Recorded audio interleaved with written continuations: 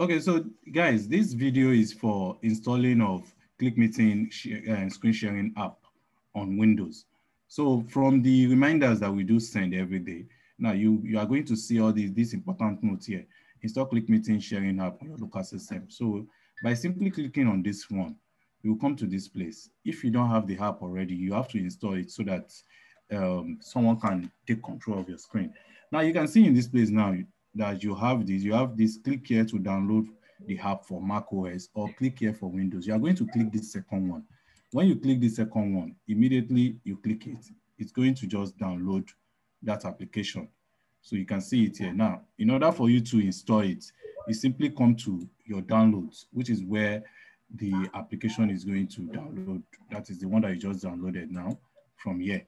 So you simply click on this one that is here, this ClickMeeting like this, in order to install it. Now, when you click on it, it's going to come up like with this. So you click on run.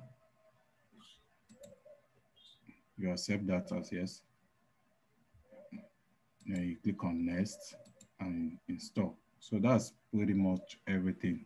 You can see it already says finish, and you can click on this as finish. So that's it there.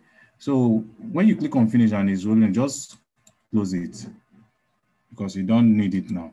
So just close it. Now the next step now is to join a meeting. When you want to join a meeting, of course, you know how to join a meeting. You simply come to this place, that is the live session. You click on this. When you click on this, I can see that this is coming in and there is a live session going on this place, but they don't have live sessions here since there is a live session going on this place. So what I'm going to do is to click on, what you will do is to click on this join session. That is the one with Queen. So I'm simply going to copy this and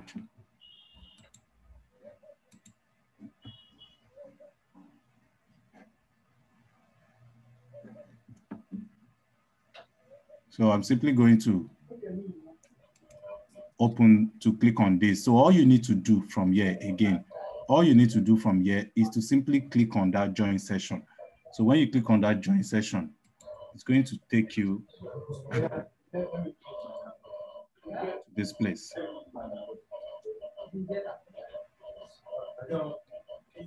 So you enter your name. For me, I'm going to enter my name here.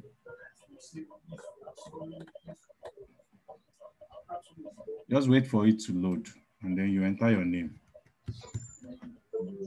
You enter your email.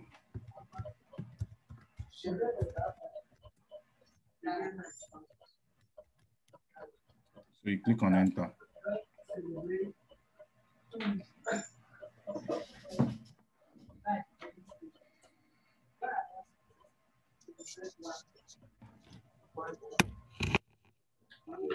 So you are going to give the permission for this thing. If it comes up with maybe you want to give permission, but now we're just going to remove the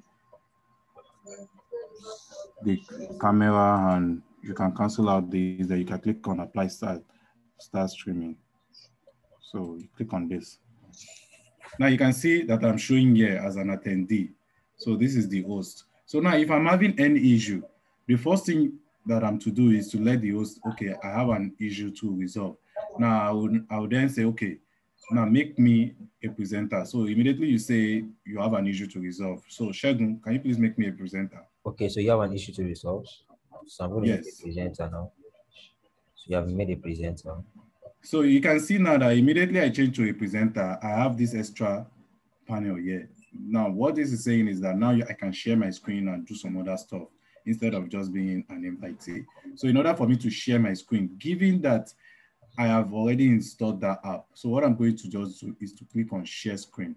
Now you can see this option. Normally I can share in browser, but because of the fact that I want someone to control my screen, you have to click on this run in app. That app that they are saying is the one that you installed from the beginning of this video. And remember, this video is for Windows. So you click on run in app.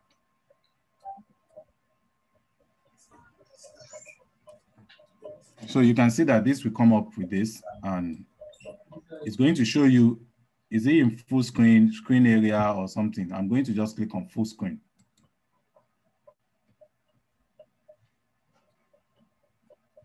I see your screen now. So now I'm able to share my screen. So what about if I want to give control to someone, maybe anybody in the call, in the meeting? All I just have to do is to click on this one that is here. So now I want to give the host, that is this host, control. Remember, you can give anybody, it's not more that it should be the host. You can give maybe another person an invite or something. So all you have to click is this icon that is here beside that person that you want to give your control to. When you click on it, it's going to come up with all these functions like this, all these features. So what you want to click is this, screen control. So you simply click on yes. So now, can you control my screen now? Yes, I can control your screen now.